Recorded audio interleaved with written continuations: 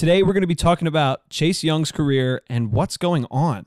I am going to preface this video by saying Chase is a lot faster than me, bigger than me, stronger than me, could generally kick my ass. So I'm going to watch what I say on this video. If Chase ends up watching this, dude, wish you would have stayed with us. Don't really know what's going on. What the hell's going on? Dude, your 2020 rookie season was crazy. What is going on? But today, I am going to talk about how I think Chase Young might be the biggest draft bust in recent years. Chase Young was born April 14th, 1999 in Upper Marlboro, Maryland. From a young age, it seems like Chase was always into sports. I mean, obviously, I never saw him grow up, but from what I see on the internet, it seems like he was into it all the way up into high school when he attended DeMatha Catholic. So Young plays 4 years at DeMatha High School. He lights up the field. Everybody notices he's bigger, stronger, faster. And in 2015, Chase's junior year at DeMatha, they go 11-1, and he racks up some pretty decent stats, landing him at the #1 state-ranked defensive end and the 5th national-ranked defensive end. And during his 3 seasons with the Buckeyes, Chase Young went off. In 2019, Chase's junior year,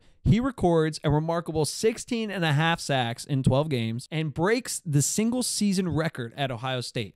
That's the same college program that the Bosa twins went to. So you're in pretty good company if you're competing with 2 of the top defensive ends currently in the NFL. His disruptive play earned him the consensus All-American honors and the Chuck Bednarik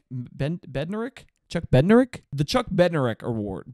Oh, God. Chuck Bednarik. The Chuck Bednarik Award. That's how you say it. He also won the Ted Hendricks Award, which is pretty much certifying him as the best D-end in the entire nation. So after DeMatha and Ohio State, Young declares for the draft, and my team, the Washington Redskins, at the time, in 2020, had the 2nd overall pick. This is where we get to a part where I feel bad for Chase, okay?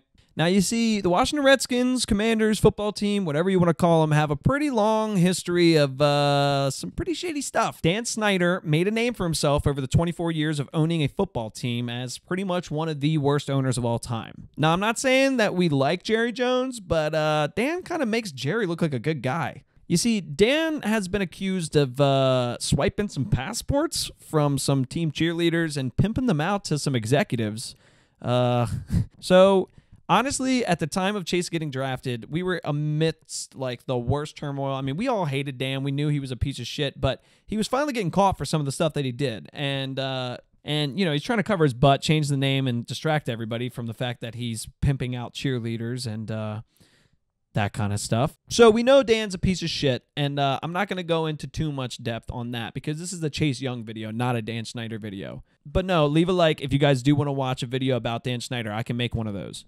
But back to Chase Young. So we draft him #2 overall, 2020, and he comes out having a pretty remarkable rookie season. Despite all the off-field challenges and stuff going on, Chase Young comes out 2020, Defensive Rookie of the Year, 44 tackles, 7.5 sacks, couple forced fumbles, and he changed the way some of the games went for us. And when you pair him with 3 other first-rounders like Montez Sweat, Daron Payne, and Jonathan Allen, it was getting really exciting to see where he was going to go year 2 and beyond.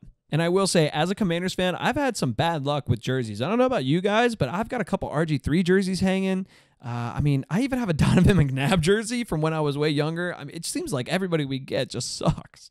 2021 season kicks off, and things are going as usual. We've got a crazy good D-line. Our team kind of sucks. We win some games, lose the other ones. And then week 10 comes around. We play the Bucs. Taylor Heineke takes on Tom Brady once again. Up until this point, Chase only has 2.5 sacks, so he really wasn't playing that good, but he was eating up a ton of double teams and some triple teams even. Having a guy out there like him allowed some of our other players to shine through, like Montez Sweat, Daron Payne got a contract, and John Allen got paid too. But week 10 comes around, his right knee blows out, and we've got a torn ACL on our hands, guys. What are we going to do? So only a couple weeks after injuring his right knee in week 10, Chase Young hits up the best in the business, Dr. Andrews. If you guys don't remember who Dr. Andrews is, he's the guy who helped Adrian Peterson come back from his torn ACL, and he put up 2,000 yards at 27 years old after tearing his. So with some of the best on our side, we had no worries about Chase Young coming back, with a brace perhaps, but putting up some great numbers again in year 3. So after working all offseason with Dr. Andrews to get that right knee right, and talking to friends like Von Miller about how to work on his technique,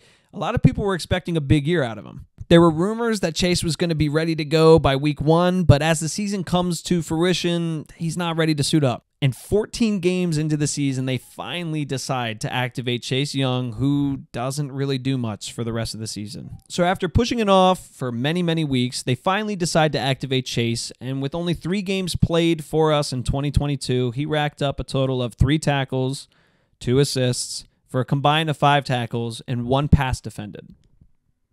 A very disappointing follow-up to a very disappointing follow-up year. So in the 4th year of his rookie contract, Chase Young is not looking too hot. He's got a Defensive Rookie of the Year under his belt, but he's also got an ACL injury and 2 bad seasons following that. Something that I may not have covered, and I'm not actually sure where it happens in the timeline of Chase Young, but there was a moment where he was criticized pretty heavily for not showing up to OTAs and some other team events because he was making that money.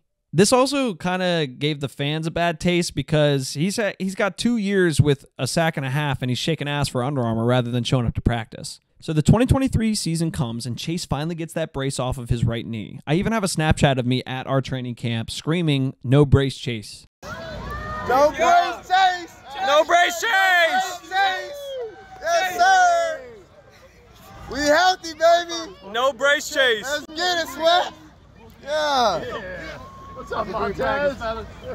So needless to say, we're all pretty excited to see him get back to his former self. I mean, he was a generational talent at Ohio. So Chase doesn't play in the season opener, unfortunately, but we do win that, and we head over to Denver and beat them too. Starting the season 2-0 was something we hadn't done in a long time, and it was pretty big news for us fans, and Chase already had a sack and a half in those 2 games. Things were finally starting to look like they were back on track, and maybe our number 2 overall pick wasn't a waste. Unfortunately, we took a big L in week 3, and he didn't do much then, but over the next 4 weeks, he managed to nab 3.5 sacks for himself. This put him at 5 sacks for the year in only 7 games, and he was finally starting to produce the way we wanted him to. Now, up until this point, it wouldn't be strange to hear someone say that we might be trading Chase Young soon, but it was more likely that we would get rid of somebody like Montez Sweat, who was also up for a contract and a little bit older. Much to my demise, we decide to deal both Chase Young and Montez Sweat to the 49ers and Bears respectively on the same fucking game week, and just decide that we're going to start Casey Toohill, I guess, or something. Sorry, Casey, but come on, guys. But hey, I'm not salty, guys. I'm not salty. It's not a big deal. We're going to keep talking about Chase Young. It's a Chase Young video. But after being dealt to the 49ers, Chase does have a little bit of an impact with a half a sack on his first game. I will say, as a Commanders fan, the thing that was really annoying about trading Chase Young was how the 49ers and their fan base essentially just changed their entire profiles to Chase Young fan pages. Now, don't get me wrong, I'd be excited too, coming from another team, if I heard that there was a generational talent who's had a couple down years and has started to produce again this year. He's young, you know, whatever. It makes sense. He played with Bosa as well, so you got the Bosa and Chase Young little Ohio State connection there. But my, oh my, were the Niners wrong. I mean, we can look at some of his stats and say that maybe he didn't do so bad, but let me play you some of these clips. Now it's Gibbs. Trying to get to the edge, gets a block from the corner, makes a man miss. Gibbs, inside the 5. I'm not sure about football, but run! Why is he going so slow? He's a number 2 pick. He's supposed to be a franchise player.